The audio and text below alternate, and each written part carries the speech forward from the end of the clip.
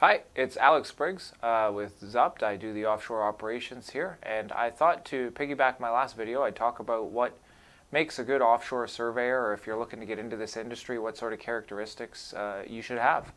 It's a bit of a strange bird when you're thinking about all the different roles that we do. You need somebody with a strong mathematical background to understand datum transformations, or even just a traverse or measuring and how precise we need to be.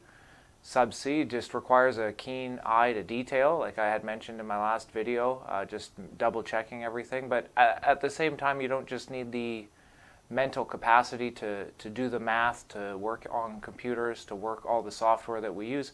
You also have to be willing to put on a pair of coveralls and get on the ROV skid or get offshore and be willing to work in some pretty harsh environments and deal with rain, grease, getting everything ready to go off deck. If it's a rain or shine situation, then you might be getting soaked out there, getting stuff ready to go. So it's sort of a double-faceted role where you have to be mentally dialed in, you have to be very capable of doing the mathematics required, but you also have to be willing to travel. You have to travel the world. Sometimes a lot of our work is in West Africa. So it's really not just a decision for yourself, but it's your family as well. I mean, you should, if you're thinking about doing a job like this, you should make sure that your loved ones and the people close to you are on board as well, because it's definitely a job that's exciting, it's fun.